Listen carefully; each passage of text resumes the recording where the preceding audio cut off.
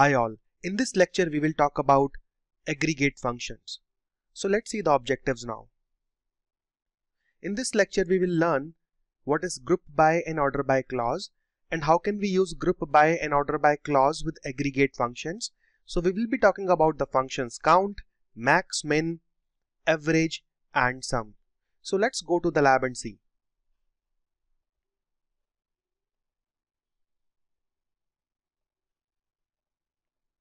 Okay, this is my Spark shell. So let's first prepare the data. So I'm going to read the product table and categories table from Hive Metastore. So I'll say, well, prod is equal to Spark dot Sql select star from default dot products.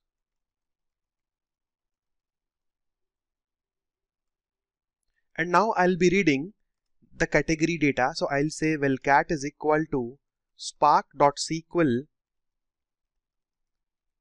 select star from default dot categories. And then I'll be registering prod and cat data frame as a temp view. So what I'll be doing is I'll be joining products table and categories table. We have registered them as a temp view, and then I'll be creating the final data set, and then we will be working on top of that data set. So I'll say, well, data is equal to spark.sql, and let's write the query.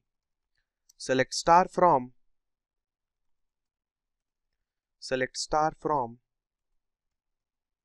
products P join categories C on P dot product category ID, which is equal to C dot category ID. This is my query. On top of this query, I'll say I want to drop few columns that are not required.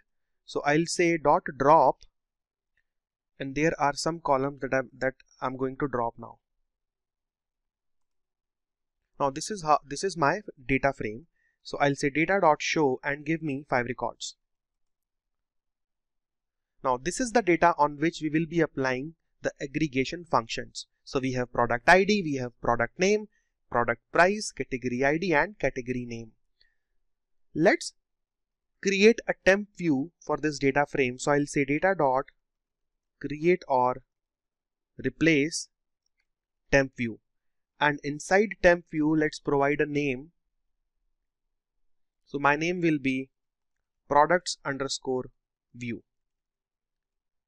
This is the data that we have. Now we have products_view, and we will be applying aggregation functions on top of this view.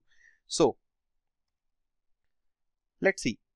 Let's say we want to calculate number of products in each category. How can we do that?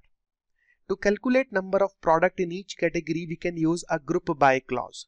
Let's see that. I'm going to say, well, result is equal to spark.sql. And now I'll be writing a query.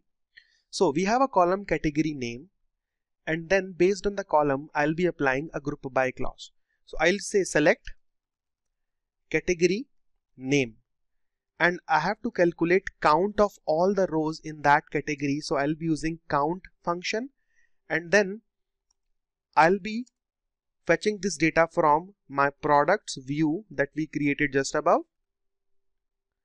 and I'll be using a group by clause. Group by category_name, and this is my complete query. Okay, so we got the result data frame. Let's see some of the data.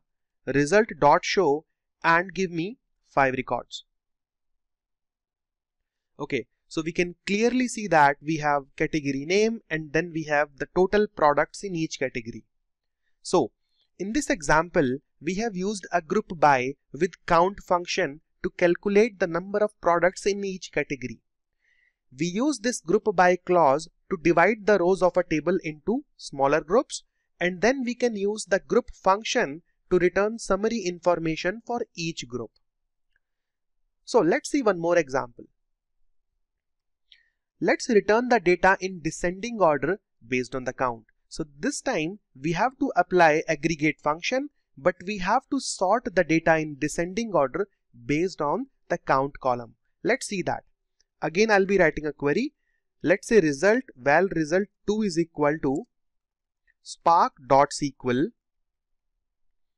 and let's write the query. So select category underscore name, comma, count of 1, and the name of the column is count,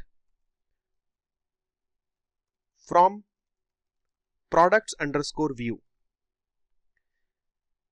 Okay, then I have to use a group by clause. So I'll say group by category underscore name, and we also want to sort the data, so I'll say order by.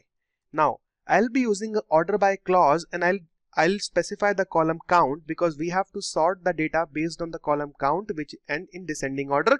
So I'll specify descending, and this is my final query. Okay, so we got the data frame result2. Let's see the data now. Result2 dot show, and let's see 10 records.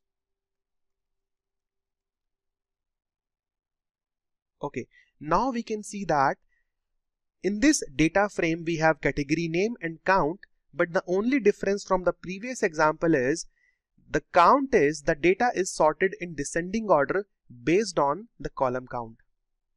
So we can clearly see that accessories category has got 72 products, and then trade-in, then electronics, and so on. So this is how we can use group by and order by clause. Okay, let's go one step further. Every category has got multiple products, and each product has a different product price. So let's say the requirement is now for every category I want products with maximum price, minimum price, and average price. So in this data frame, in the final output, I want category name, and then I want minimum price for that category, average price for the category, maximum price for that category, and also we can calculate sum of price for all the products in that category. So let's write a query. Well, result3 is equal to spark.sql, and the query starts. Select category underscore name, this is the first column that I want, and then I have to calculate the minimum price for that category. I can use a function min, and the column I'm interested in product underscore price.